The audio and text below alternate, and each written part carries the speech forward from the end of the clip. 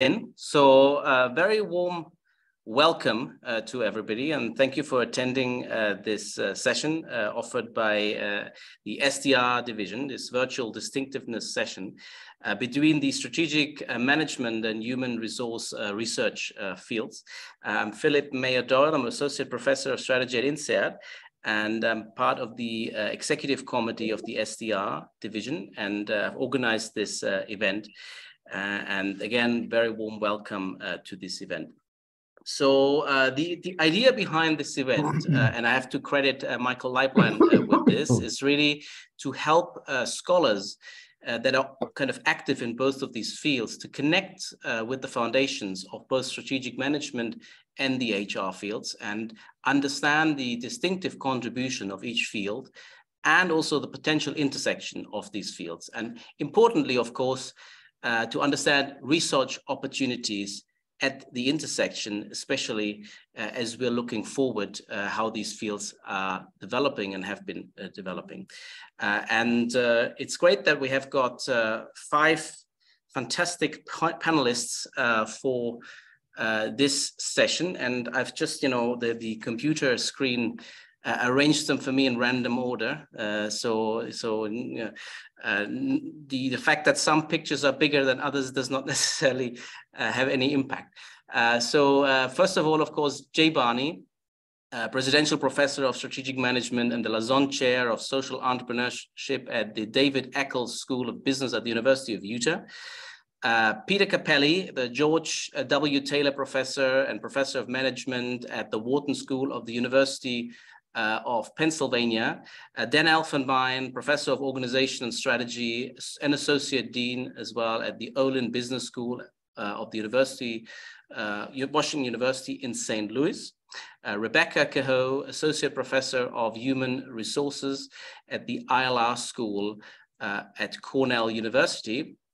And Patrick Wright, the Thomas Vandiver Bicentennial Professor and Chair and the Director of the Center for Executive Succession at the Darla Moore School of Business at the University of South Carolina. So Peter Capelli actually had a last-minute request and had to travel and is at the very moment on a plane. So instead of presenting to you live, he has recorded a video which I will play. And after that, we're going to hand the baton to the other 4 panelists in alphabetical order. And at the end, we have about 20 minutes for any questions and any open discussion as well. Okay, so with this, let me start and share the video that Peter recorded.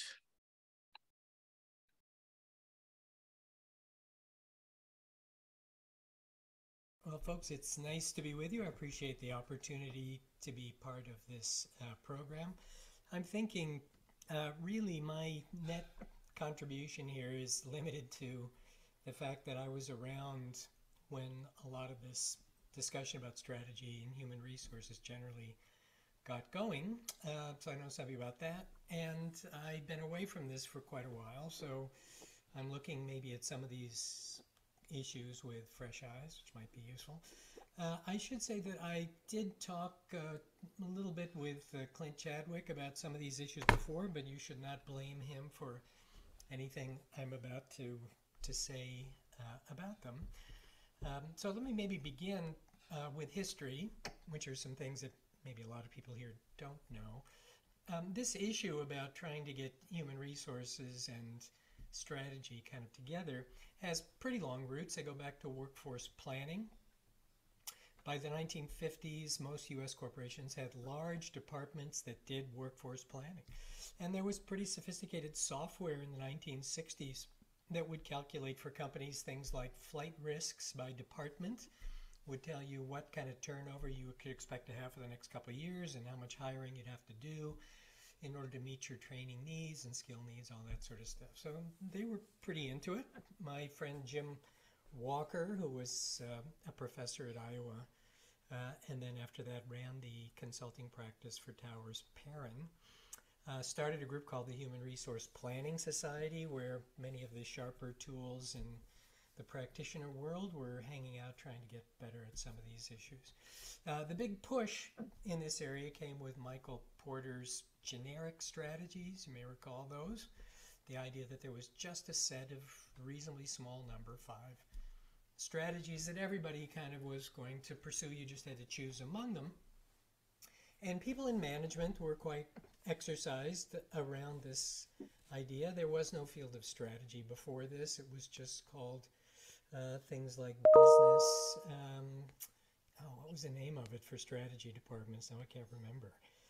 Business policy, as what departments that became strategy were called.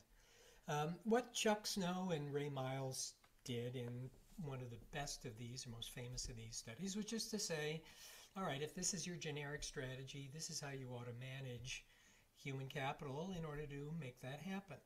And in some ways, this was the high water mark for the intersection of human resources and strategy.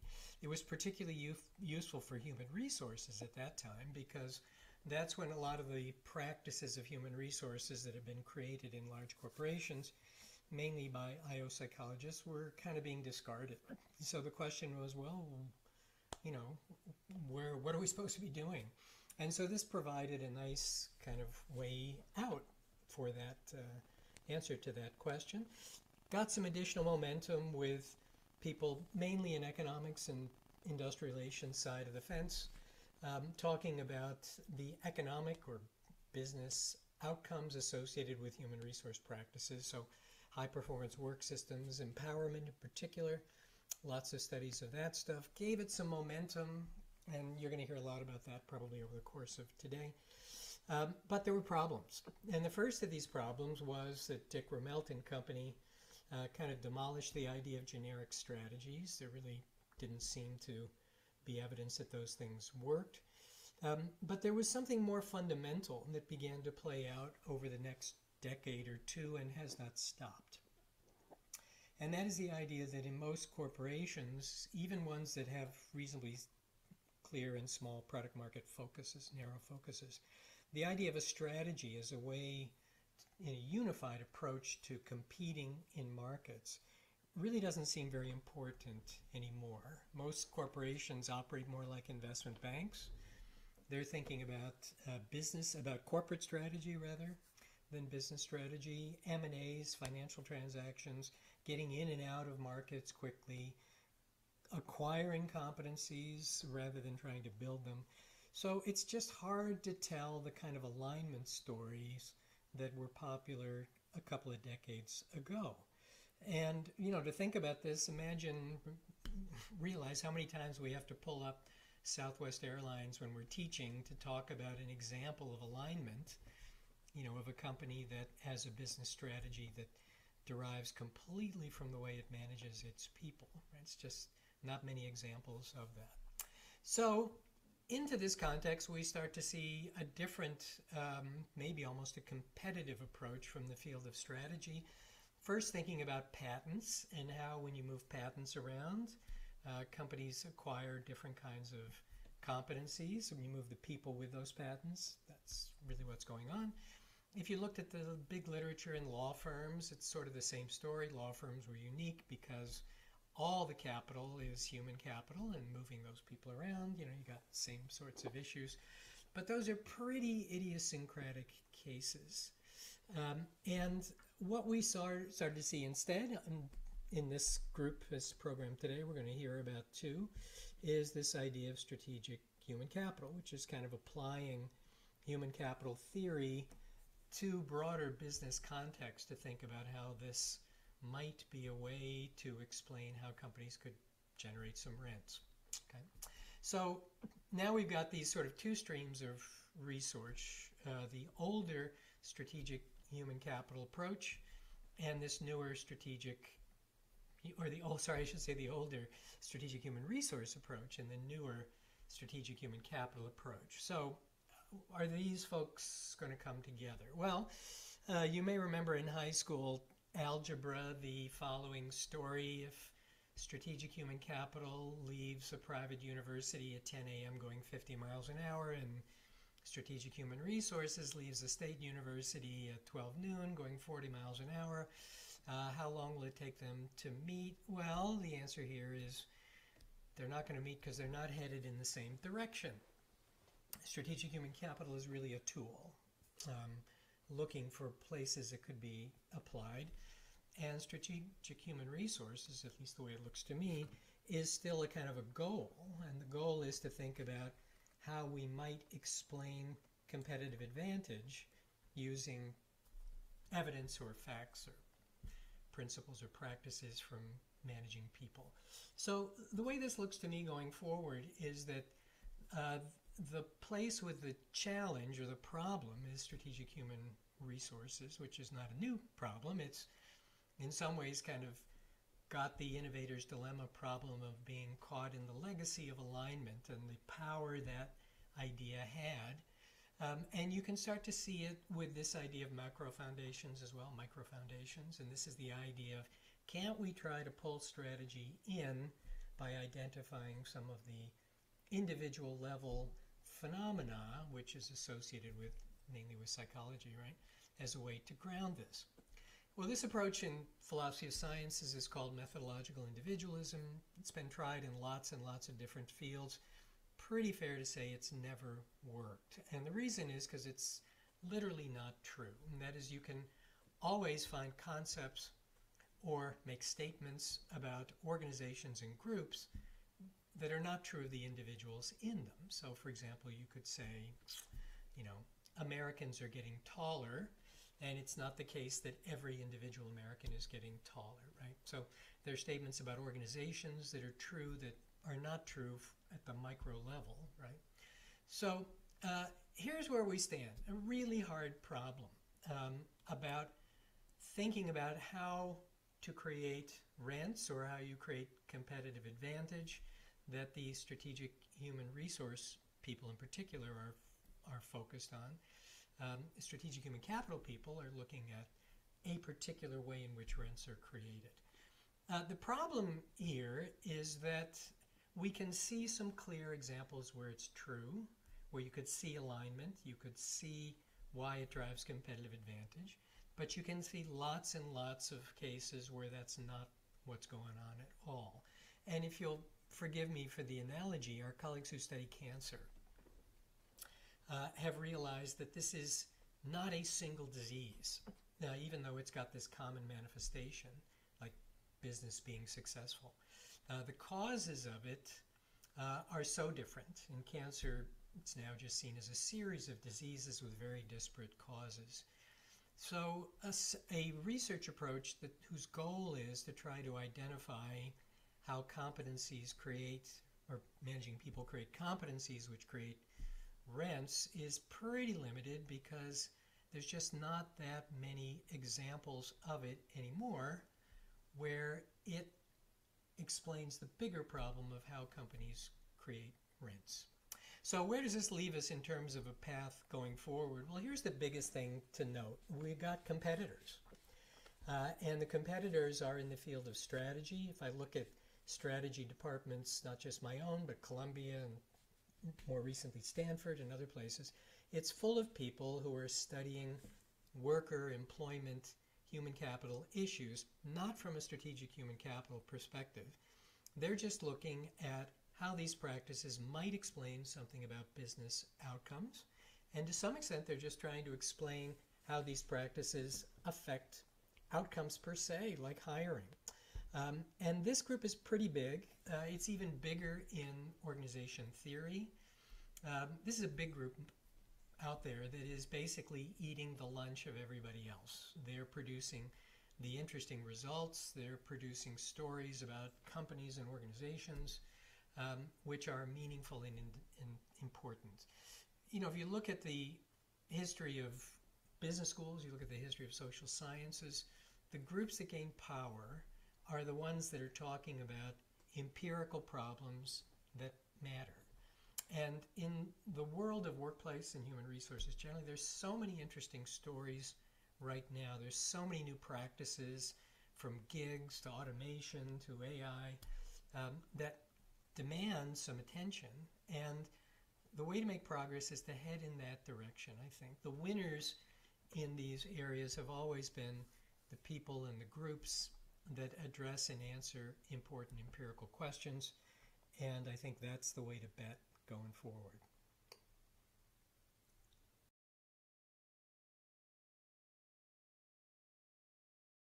Okay, so we've heard from Peter, and if you've got any comments, please keep them for after all the panelists have shared their view. As I mentioned,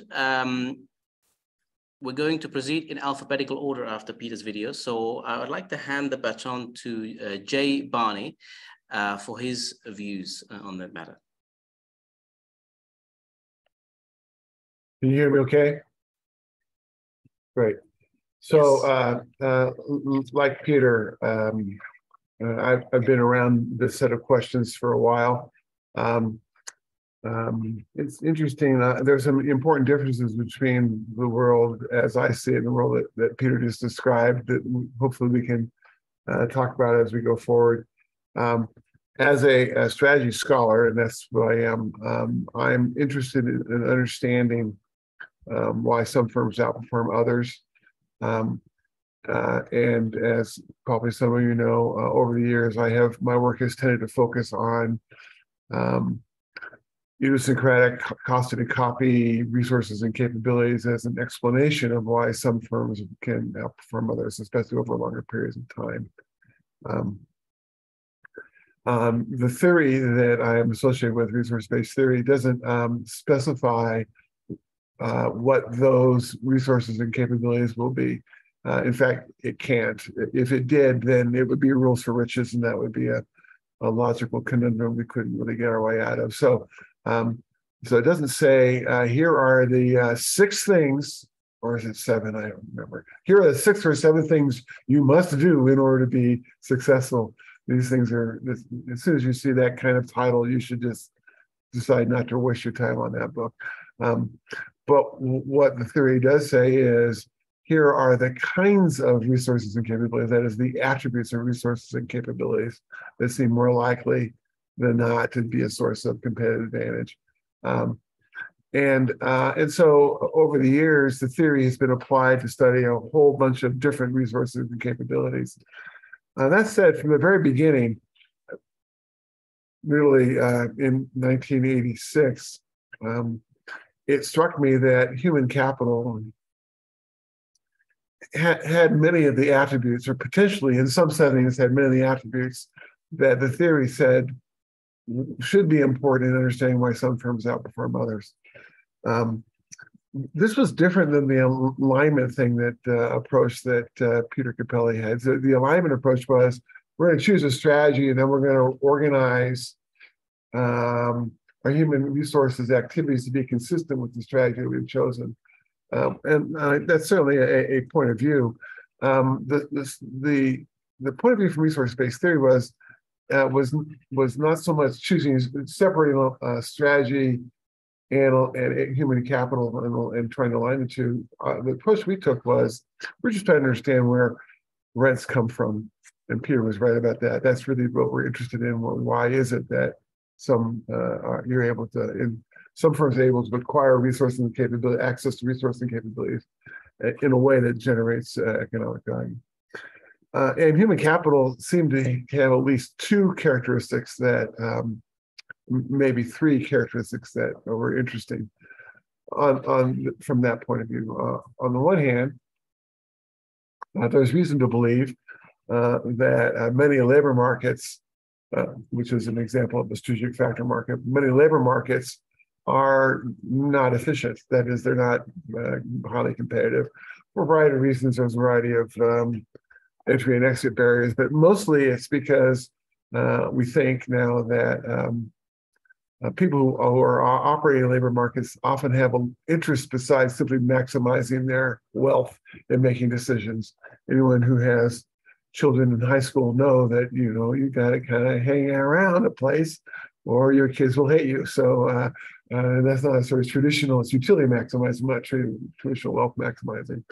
So there might be some inefficiencies in the in labor markets that could create the possibility for profit generation. And the second thing, another thing that's interesting about human capital is the possibility of co-specialization. Co-specialization then creates another kind of inefficiency in labor markets where if we are able to create more value together than we could separately because of co-specialized human capital, then in the labor market, our human capital might be priced individually, but in the firm, if it brought together, it could be generate value at a collective level that was greater than the sum of the individual value creation, which would be a classic source of profit generation. So those are the possibility. Those possibilities seem to point to human capital as a potential source of human capital of economic profits. Of course, the challenge with human capital was, unlike so many other resources and capabilities a firm might have, you can't own human capital. It's both illegal and immoral, and so to the extent that human capital is a source of competitive advantage for a firm, economic profit, it goes home every night, and that's an unusual challenge for the theory. So the question becomes, how do you connect? How do you find ways to induce your employees to make firm-specific human capital investments? Because man, they're not required to do so. They have agency, those things. How do you induce them to make those specific investments, but in a way that still allows you to appropriate to the firm and its shareholders appropriate some economic value? This ultimately leads, by the way, interestingly in my own work, to a much broader stakeholder perspective on strategy. Strategy is about creating economic value, but you have to attract resources from a variety of stakeholders, including employees, and you have to induce those people to make specific investments. And one way to do that, of course, is to enable them, at least some of those employees, to share in the value they help create, which means that you have to treat some stakeholders besides shareholders as residual claimants, and as soon as you admit that possibility, then we're in a stakeholder kind of mode. So that is different than the alignment story that was being that Peter discussed, but it is consistent with at least the resource-based theory of competitive advantage in the field of strategy. So Pat Wright and I actually sort of began to explore this. I don't remember what year that was, Pat. Do you remember when we wrote that paper together? 97. So some of you were probably not born in 97, but we were. And we began to write some papers that spoke to this question. Although I don't think we had the full logic worked out about why human capital could be a source of potential source of competitive advantage for firms. But I also acknowledge instantly that this was very different than the alignment story. The alignment story is choose a strategy and organize human capital. If anything, resource-based theory is, well, human capital do you have, and therefore what strategies should you pursue? Sort of reverse alignment as opposed to the alignment that Peter was talking about. So over the years, there's been a variety of research traditions to try to address this issue empirically as well as theoretically. I think we've made some progress. I think empirically it's been challenging. The data is required to really address these issues is quite complicated to get. The good news is that there are now at least one or two data sets, I guess mostly from Northern Europe, that have a kind of individual micro level of individuals matched to organizations over time, all the things you need to begin to really track human capital. And I know I'm working with a co-author on a paper that begins to look at some of these issues in a more, empirically, in a little more precise kind of way. It's interesting as all this has been happening in relationship between strategy and human capital and HR. HR itself, and I'd love to hear my HR colleagues talk about this, but HR itself seems to have been subject to some schizophrenia, some conflict between sort of the micro HR people who are still very much focusing on the IO psychology of things, and the more macro strategic oriented stuff that we've been talking about here. I'd like to hear how that's evolving and what challenges that creates. But so I guess with respect to what Peter had to say, I think the alignment story still has value and we should be looking at that. But that's not really the story that we were telling in strategy literature. We were just looking for what are the sources of rents, and one of those sources might be, in some circumstances, human capital. By the way, his comment that corporations these days are more like investment banking firms and don't really build human capital. I think he spends too much time working with very large companies. In the entrepreneurial world that I work in, it's all about human capital. That's all it is human capital and a little bit of technology on the side. So it depends on your experience. But I'll stop there and I'll let someone take over. Okay, thank you so much, Jay.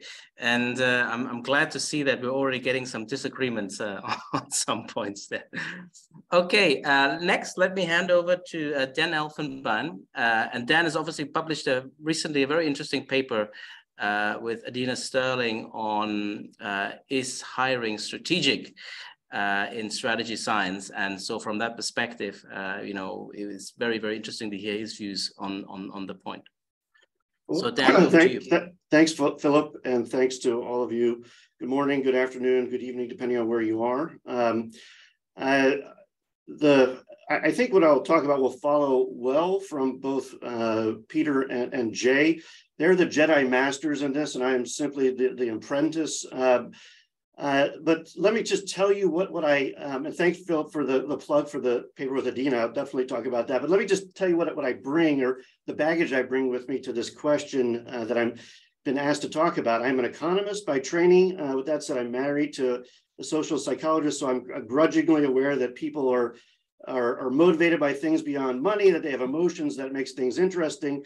My strategy orientation has become less around searching for competitive advantage and more around thinking about what drives persistent performance differences among seemingly similar enterprises. At the same time, I started working with Mike Porter even before graduate school and Jan Rivkin at Monitor. So I've been imprinted very strongly with this alignment, fit, and position orientation towards thinking about what drives those performance differences. And over time, I've come to appreciate the resource-based view more and more. And I think it has a lot to say for this question. Finally, I'll say that I'm ignorant when it comes to the HR literature, but I have read Moneyball. And so that's where a lot of my insight into this comes from. But of course, it's going to come with a tremendous amount of limitation. And my contribution attempt here is just to raise a few questions that might be useful for the division.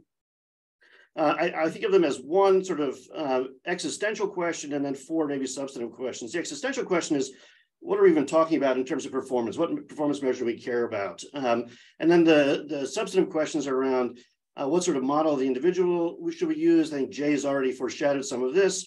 What model of the organization should we use? And I think this may bridge some of the differences between Peter and Jay's views. When I think of alignment and fit, which matters in some circumstances, but not in others, I think we do need to understand that more deeply. And then the last question, which I hope to be provocative and hip and answer, asking at least, and this kind of connects with my work with Adina, is, all right, in the end, is human resources going to end up being managed better by an AI or by people? Is it strategic in some sense in a way that senior managers need to care about?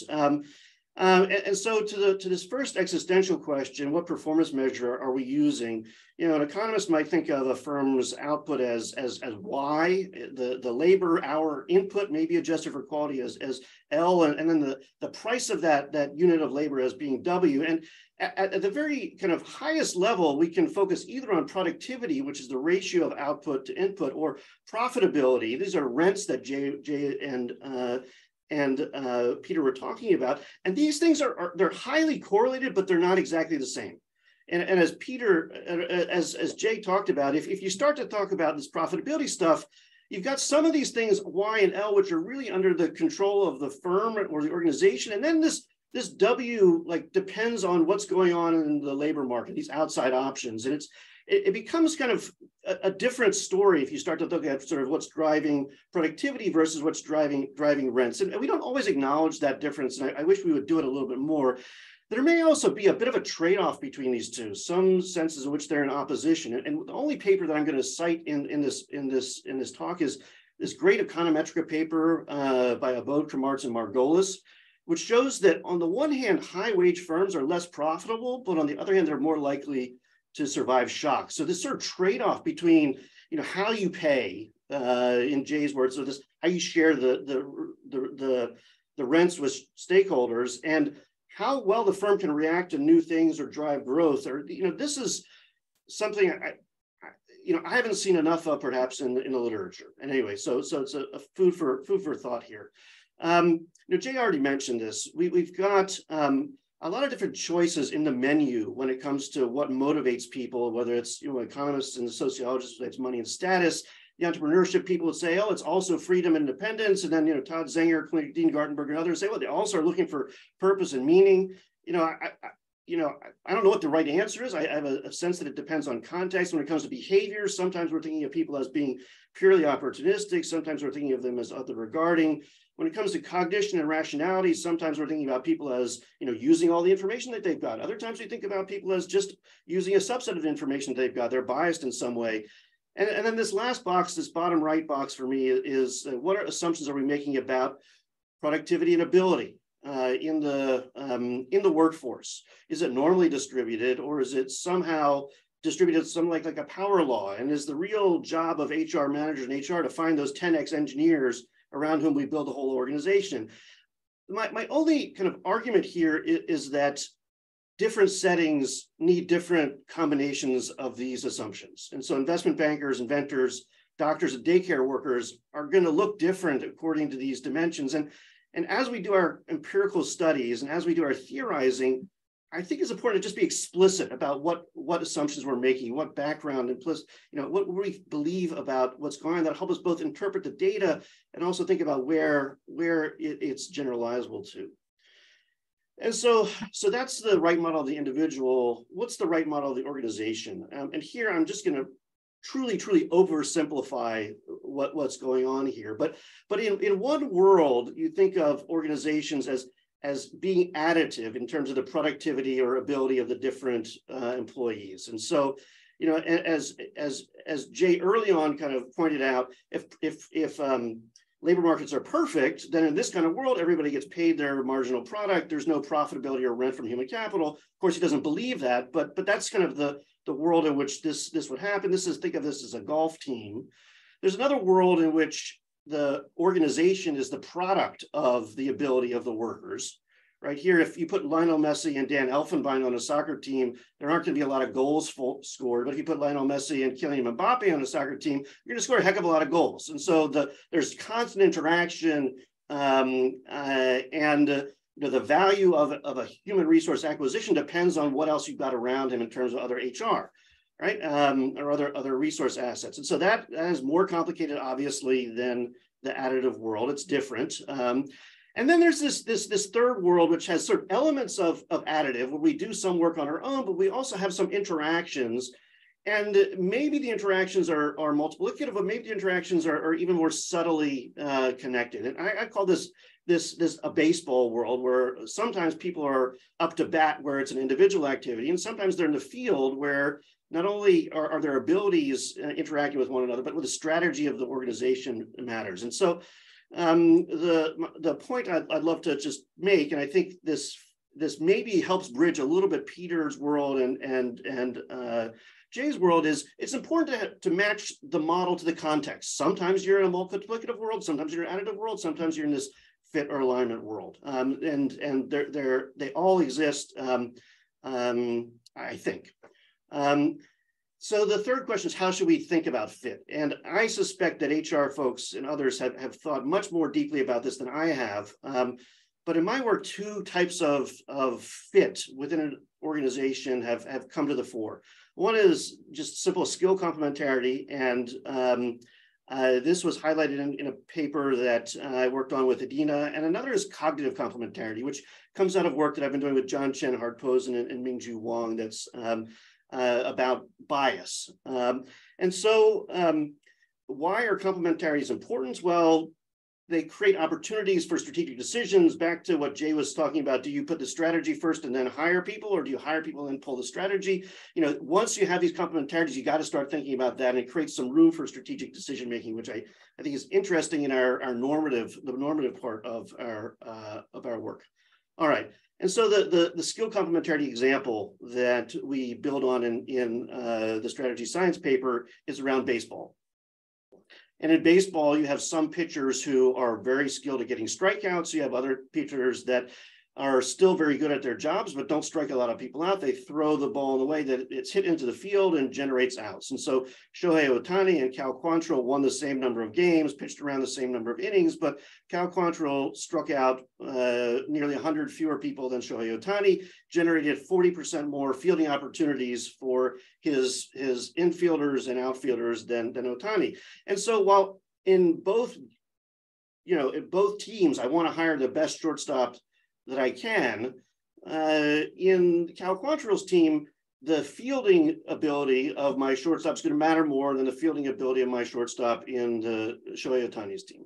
And so that's, not a super profound insight, but it does kind of, I think, crystallize this idea that in HR, at least the hiring part of HR, the value of a new hire is going to depend on the skills of existing employees, which creates some path dependency and creates some room for thinking, I would call strategically. This is also sort of changing over time.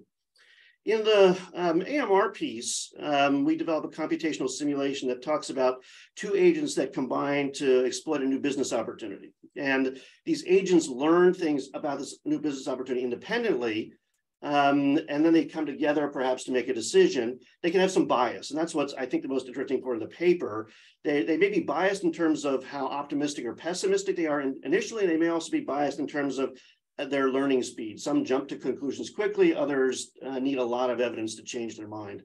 And what we sort of do in the paper, but I'm flexing it a bit for this discussion, is ask the following question. If you have on your team already an optimist, when is it helpful to add another person to that team?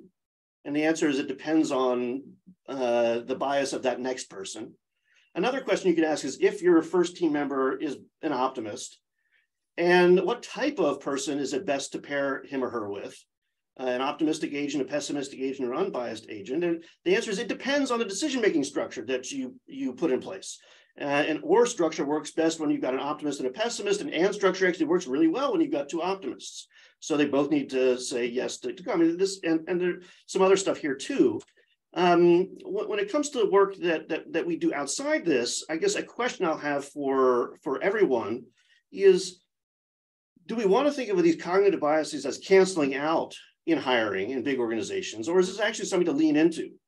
Do we want to hire a bunch of optimists and put them together with a structure that takes advantage of that kind of bias? And if so, how does that filter into the work that we do both theoretically and empirically? And then the last question. On the one hand, I said I was going to try to be cute here and say something about AI, but the reality is that Adina and I have been looking at this or at least thinking about this for a while. And I'm going to have to oversimplify this dramatically, but we were asked actually by Michael years ago to write for the special issue of Strategy Science on what is strategic about HR. And the way we attacked this was to have two conjectures. One is like, all right, if you could really kind of tie up HR decisions and delegate them effectively without affecting a firm's performance, then in principle, you could have a machine do them. And if you could do that, then maybe these aren't so strategic in the sense that they require senior management attention or sort of, the understanding and exploitation of trade-offs. And kind of we went through and then kind of tried to think about along a number of different dimensions, what would the different implications of those different factors be? And I can't say that we came to an answer. The answer is going to be, it depends. but certainly the existence of complementarities and the idea of driving alignment along with the path dependency and recognition of complementarities, brought us back to this idea that in many cases, HR is truly going to be something that senior managers need to care about, need to set the direction on, and are going to be hard, at least in the near term, to train an AI to do effectively. And so I'll just kind of pull this back to extend the baseball analogy a little bit more, which is to say that in baseball around pitching, there are two philosophies. And these philosophies are taught from very early on. One philosophy is to pitch for a swing and a miss, which generates a strikeout, and the other is to pitch to contact.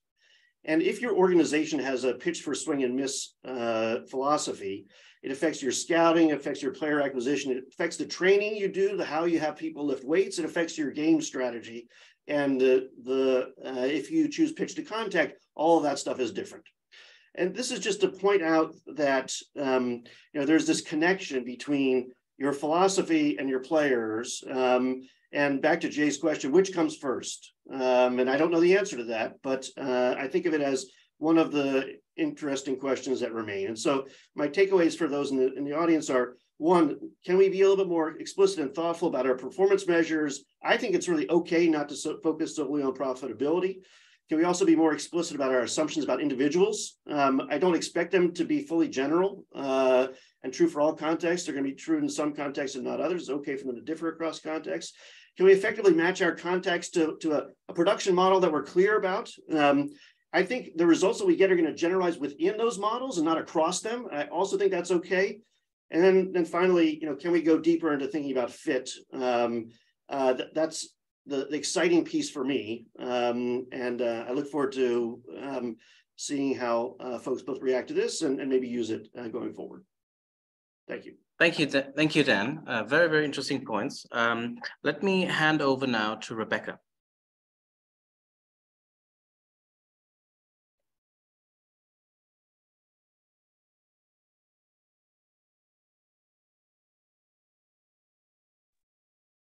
Thanks, Philip. So thanks for including me in the session. I'm excited to share some thoughts and to have a discussion afterward, hopefully if there's time left.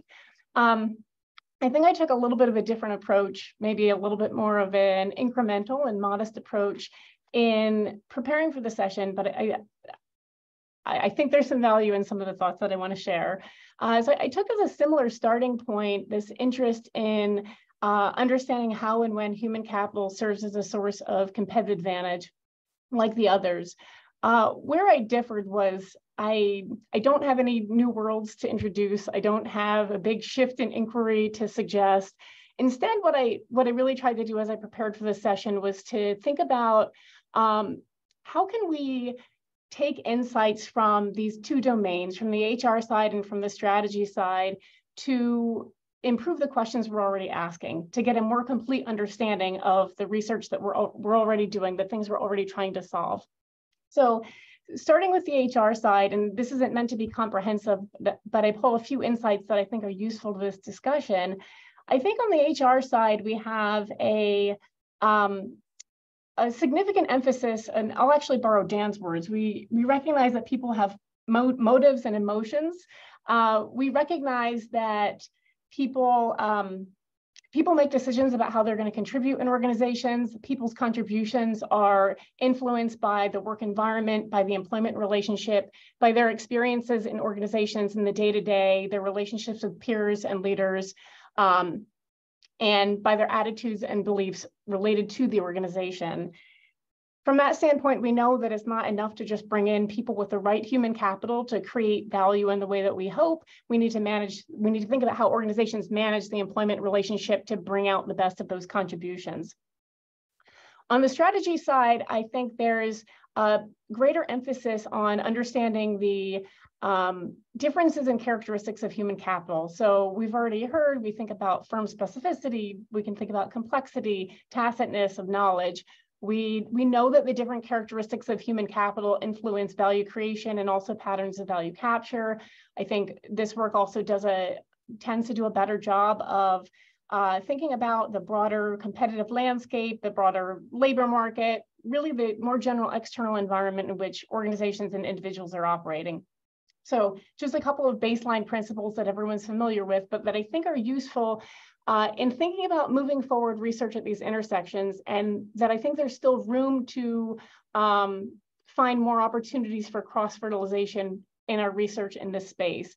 So what I've done in my preparation today is really just to try this out, to identify just a couple of basic opportunities for greater cross-fertilization in core areas where I see research being done, where I've done some research myself on this human capital and competitive advantage relationship. So I pose the question for myself, how can we apply perspectives from both the HR and strategy traditions to strengthen how we're defining and addressing research questions related to sourcing human capital, managing human capital, and related to human capital loss? So I'm not posing any new questions here. Again, the goal really is to think about, can we borrow insights from each of those domains to strengthen our approach to identifying more complete answers to the questions that we're already asking? So in the area of sourcing human capital, there's a great deal of research in the strategy domain, suggesting that organizations can benefit from hiring from particular source organizations, for instance, competitors, suppliers, clients. We know there are opportunities for learning by hiring, where new hires are offering channels to bring knowledge from their source firms. We know there are opportunities for interorganizational relational capital based on those new hires' relationships with people from their original organization. We also know that these benefits don't automatically materialize. They require a certain set of activities. They require the development of a certain type of relationships between new hires and incumbent employees in the new firm. We know they require the maintenance or further development of relationships between new hires and actors in their source organizations. So applying an HR perspective, a really simple way to move forward on a question like this is, how do we think about managing the broader socialization context when we bring new hires in from particular source organizations, when we've got these specific objectives tailored to these specific objectives? So if we have a goal of developing particular capabilities or achieving particular gains, how do we manage their work environment in order to support new hires and the people around them in achieving these ends? There's a rich tradition in the HR literature looking at recruiting and selecting for the best new hires. I have best in quotes here because as Dan mentions in his paper, the paper that he shared, we tend to look at best new hires. We define this based on kind of effective performance in a particular job based on the best athlete model. There are opportunities to think about how we can better recruit and select based on the specific needs of organizations, but based on the specific facets of individuals' human capital. So I think there's opportunities to apply insights from HR research on recruitment and selection to better understand if these are the types of individuals we need, if this is the human capital we need, how are we actually going to get this human capital into the organization? Moving on to managing human capital. There's a rich tradition in the strategic HR literature looking at aligning HR strategy and business strategy, as we know, to improve firm performance. As others have already mentioned, there's opportunities to think about a broader array of stakeholders and outcomes when we think about what are the goals of alignment, what are the goals of the way we're thinking about designing the HR system in order to achieve what's the target. It doesn't just have to be shareholder returns. I've done some research, many others have done research on benefits and challenges associated with STARs and organizations. We know STARs can bring vast benefits to organizations in terms of positive visibility. They can offer learning opportunities, status increases for the peers that they're working with. We also know that STARs can squash opportunities for their peers to learn, squash opportunities for creativity. They can create patterns of overdependence with their employing organizations. There's been some conceptual work, including by Jay and some others, on what are the implications for this, for how we can best manage STARs and their peers and the work environment around them. But there's really a need for empirical work and even further conceptual development that goes beyond just the financial incentive piece, but goes into the broader, managing the broader employment relationship, drawing on insights from the HR tradition in a more general sense. Finally, I've observed that strategy research on human capital loss often tends to focus on or emphasize employee turnover as a key source of loss of human capital. So there's research on considering how do we mitigate loss through things like non-competes, or how do we reduce dependence on particular individuals so that things don't fall apart when they leave an organization. I think there's room, I think this is important. I think there's also room to consider measuring and mitigating loss associated with value creation among employees who are still in the organization due to burnout, withdrawal. So when organizations continue to employ employees with desired human capital, with valuable human capital, but those employees are no longer creating the same level of value because of a variety of reasons that we're not accounting for, and leading to loss that we're not accounting for. We know there are some possible benefits or silver linings associated with employee mobility in terms of opportunities for relational capital with organizations these employees ultimately go to. There's recent work on boomerang hires, so employees who leave organizations may be sources of hire in the future. What we know less is what are the implications for how we can best manage employees and alumni relationships in order to facilitate those opportunities, in order to facilitate those kind of post-exit value creation opportunities. Thinking on that needs to start before the employees actually leave the organization. So I'll wrap up with just a couple of final thoughts. Many scholars are already making great strides in these areas. So few, if any, of these ideas are unique to me or are new today. I'm sharing opportunities here for what I think is a good approach to thinking about how do we just take a different perspective, in this case, the HR perspective or the strategy perspective, and allow it to help us grow the way that we're thinking about addressing the research questions that we're already asking. There have been some really good big ideas shared today. I think the reality for many of us is that we're going to be making strides in these areas by making smaller changes in our perspective to move the field forward. I think the field absolutely needs new big ideas and shifts in perspective that change the way we think about things. But I think these smaller changes can have a more immediate impact for the research we're already doing, and are also important just as we kind of incrementally move the field forward. So I had thought about ending with a quote that said something about how, you know, we're all, something along the lines of we're all interested in the same thing, we should grow from our differences. I ended up with this quote on baked goods that may be a little relevant, but probably less so. It made me laugh, so I thought it might be a good place to end. Thanks. Thank you so much, Rebecca. Our last panelist, Patrick, if you could please share with us your thoughts on this matter.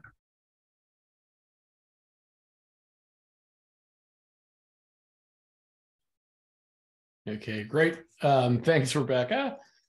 And let me talk a little bit. I'll note that I'm, going back to Dan's discussion about baseball. I guess this puts me at the bottom of the order. And we know what that means. So in any case, just to give you a little bit about my background, because I kind of come from all over the place. I started as a psychology-based person looking at traditional stuff of selection, performance appraisal, et cetera.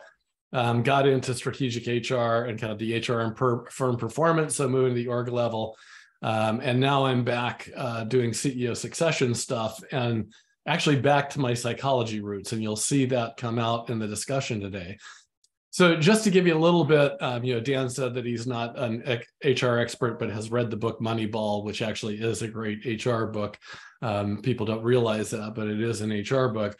But just to give you a little background about kind of what I would say the rough history of HR, it started with just traditional HR focused on HR practices to bring people in, manage them. So selection assessment, performance management, compensation, et cetera. In kind of the 90s, Peter talked about Jim Walker. Jim Walker was the first one to actually talk about tying strategy to HR. And what you saw then was this kind of a plethora of people saying, reaching out to strategy and saying, here's how you tie this HR practice to strategy. So, there was the Fombrun, Tisci, and Devano book, which was, how does selection support strategy? How does training support strategy, and so on? Then we got into kind of the HR and performance stuff where, there were zillions of studies coming out looking at the relationship between specific HR practices and performance. And then we get into the human capital, where again, as we've heard a lot today, human capital being a source of competitive advantage. And then, so what kind of HR practices can lead to the type of human capital that can actually create a competitive advantage for organizations? Okay, so one of the questions that Philip posed to the group was, kind of the theoretical areas. And I'd say, in terms of theory, this is a one-way transfer. This is HR is little brother, strategy is big brother, and HR is constantly trying to look up to big brother and see what big brother is doing and imitate that in some way. So resource-based view came out, and then all of a sudden HR was jumping on that. Human capital was in the strategy literature, and then all of a sudden HR began doing that. And then economics, again, it was significantly within the strategy literature, and then HR started trying to do that. In fact, we had a conference here about 10 years ago. I think Jay was part of it, where we actually had to create almost a economics to HR dictionary, so that the HR people could understand all of the language that those were coming from and as they were speaking econ. But if I was to say, where are kind of areas where HR can contribute, particularly where I think strategy is kind of ignored HR, and yet HR has something important to say to strategy. I'd say three areas. One is human capital. I'm not going to talk about that because we've talked a lot about that. The other one is what I'll call CEO management. And then last is dynamic capabilities. And so let's talk about CEO management. Why do I say that? And that is because everybody focuses on the succession, right? And so we have the Center for Executive Succession here. We've done a lot of work on CEO succession, but actually one of the things that's I guess been enlightening to me is that the world doesn't end the day the new CEO is in the role. There's performance management that has to take place. CEOs evolve in the role, for good or bad, and then there's usually a kind of a tremendous emotion-laden exit process that takes place. So we can think about, there's a lot of stuff here where the strategy literature is looking at it, but actually, providing or kind of looking to insights from the HR literature may actually help contribute to how strategy views this. So we'll start with the CEO succession piece. And so, again, the strategy approach, and I'll oversimplifying, right? But if you look at a lot of this strategy work on CEO succession, it kind of observes a phenomena. Okay, there was a CEO succession that took place. Either it's focused on reconstructing why that CEO was chosen. So it may be looking at, past economic performance, something about the industry, but what is it that led to that CEO being chosen to be the CEO? Or it may be, okay, a CEO transition took place. What are the consequences? So if it was an internal person versus an outside person, what were the performance consequences of that? Okay, but the assumption, again, is trying to kind of reconstruct largely what the board was thinking, particularly in the former category of what was the board thinking when they chose this CEO? What was it that was driving that decision? Now, there's a real significant literature on selection within the HR community. Again, a lot of it is gathering information, mostly through assessment, using data to predict future performance, and a lot of stuff on validation studies. And then this kind of whole versus partial view. And that is that when we're assessing people, are we assessing all of the characteristics that are going to be predictive of future performance? Are we only capturing some of those particular characteristics? So the integration piece, there's a couple of areas where I think HR can contribute there. So first of all, start with the fact that this is a board responsibility. The boards are in charge of this. So this is a group decision. Now, we don't study a lot in HR about group selection decisions, but there is a pretty significant literature on kind of team decision-making and group decision-making. But more important is the information that boards use. So again, you're going back to the idea of what a lot of the people focusing on CEO succession is that they're trying to construct what the board was thinking. So one example of that is we had a meeting at a large financial firm where the CEO transition had taken place, and the board kind of or the person was fired over the weekend, and a lot of it was believed to be because of something that he said the day before in a PR event. Then when you listen to what happened actually inside, what you realize is that the CEO in waiting had already approached the board and said he was taking another job. And so they fired the current CEO just to make sure they could keep the first one. So they had a lot more information on that person. And then we also get this idea of ignoring information. So we've interviewed a number of board members about their successes and failures in CEO succession. And I remember one of them saying that in one of these failures, they knew full well that this person was a narcissistic egotist. And they said, but we thought we could put the structures around him that would kind of control him. Okay. And so the idea is that, yeah, we knew that he was not going to, his personality was not conducive to this, but we ignored that because we thought the structure would fit around that. The assessment literature, again, what do we know about assessment? I go back to talking with Marcia Avedon, who was the CHRO at Ingersoll Rand at the time, and she was saying that day that they'd had an external candidate in for an executive position. And I said, by the way, so what do you do when you're hiring an outside person? She goes, and she's a PhD in IO psychology, and she goes, we all know what best practice is, and that's assessment and cognitive ability and personality testing. She goes, but we can't do that because it's an external, so they don't allow us.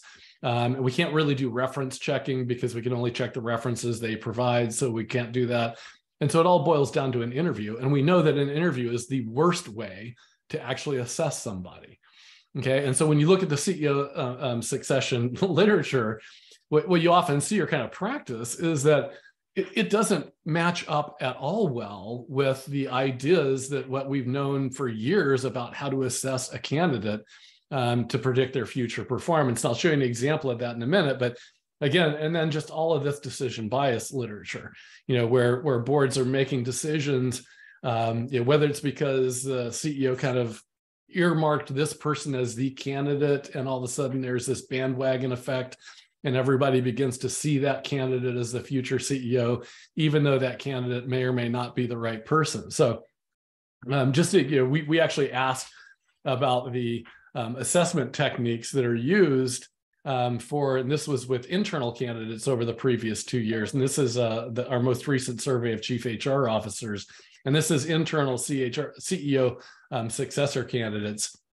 And what you see is that, in terms of formal assessment, which is what the selection literature would say you want to do, it's not used all that much. Personality tests is probably the most formal assessment, and about 60% of companies have done that. Cognitive ability testing, which is arguably the most predictive assessment measure across all of the literature, used in just over 50%. Work sample simulations, business simulations, 40%, 30%, so on down the line. Now, you do at least get an example, the value of 360-degree evaluations, that if they have them, they tend to use them. However, go back to the external candidates, where you know nothing or virtually nothing about this person. Again, really, you see that less than half use formal assessment techniques to assess potential successors from the outside, which again runs completely counter to all of the literature within HR about how you would assess the characteristics of a potential job candidate.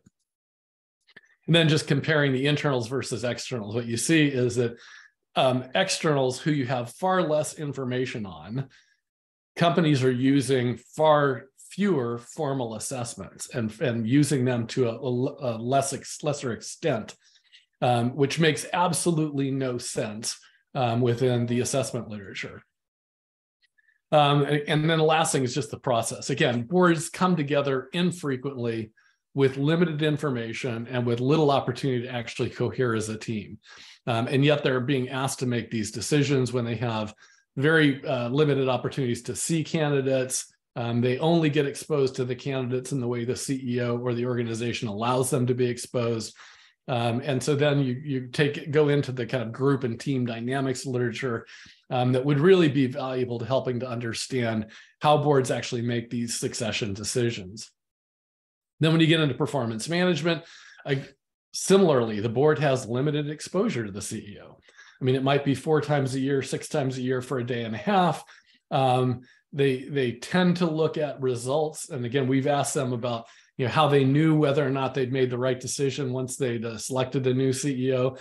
And they talked, really, they say the results for the first year to 18 months are actually the results of the previous CEO, so they can't look at that.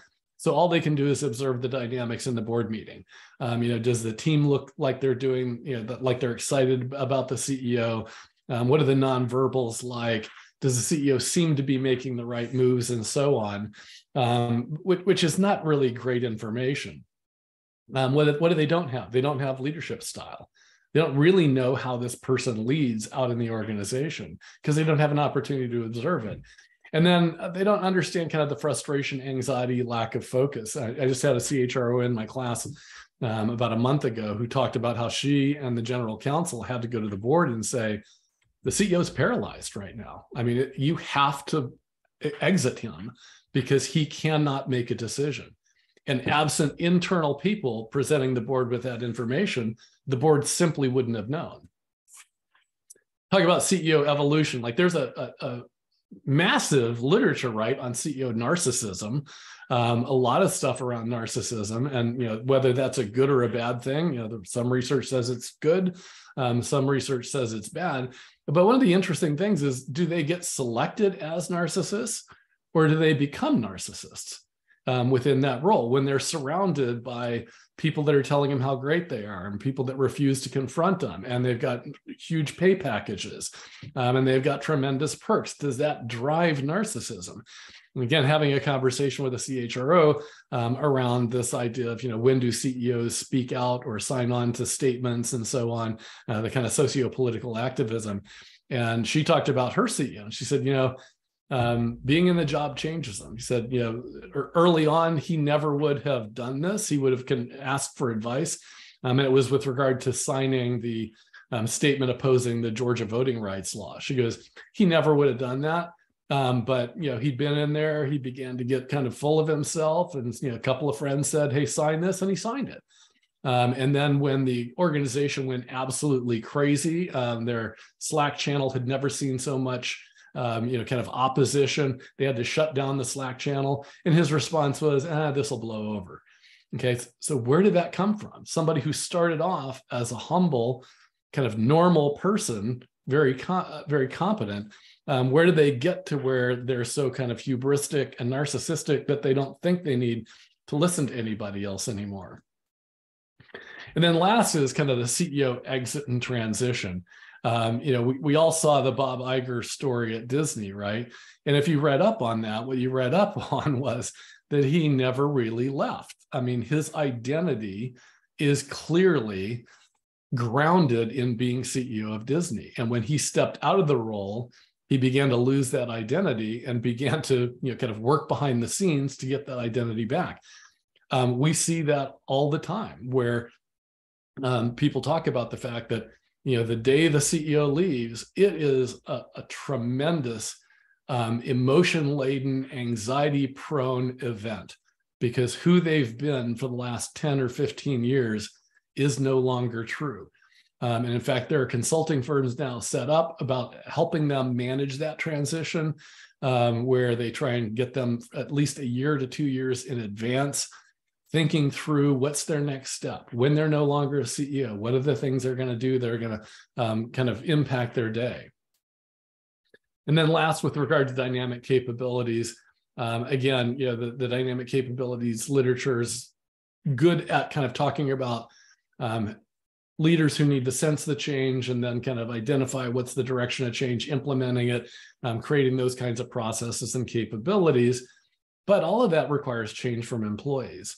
And going back to some of the previous presentations, we've done a lot of work on HR flexibility and looking at the skills, the behaviors, and kind of the HR practices.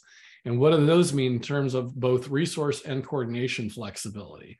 And so again, I think there's an HR literature that really can help contribute to the dynamic capabilities literature about what actually happens that creates dynamic capabilities within an organization.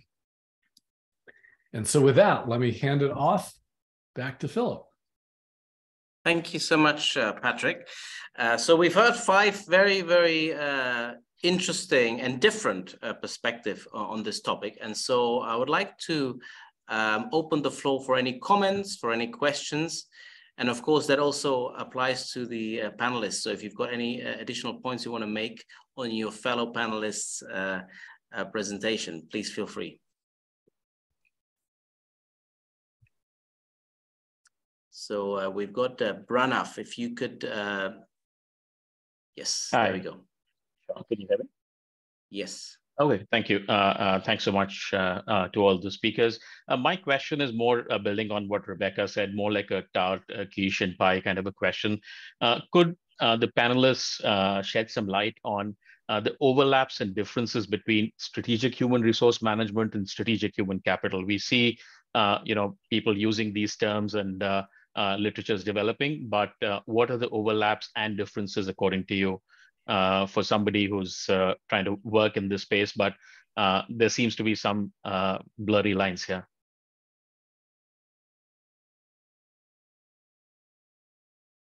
Very good point. Any of the panelists would like to tackle this? And of course, Peter Capelli would be ideal because he was talking about it, right? So I thought I'll let Rebecca weigh in on this since it was kind of directed to her, but having been old and around through the whole evolution of it, it's a great question. I would say if you had to distinguish the two fields, I would say that the strategic HR literature tends to focus more on the HR practices, whereas the human capital literature focuses more on the human capital. Secondly, I would say the strategic HR literature has a greater role and focus on the HR function within the organization, whereas the human capital literature tends to ignore the function and focus more on kind of the workforce human capital itself.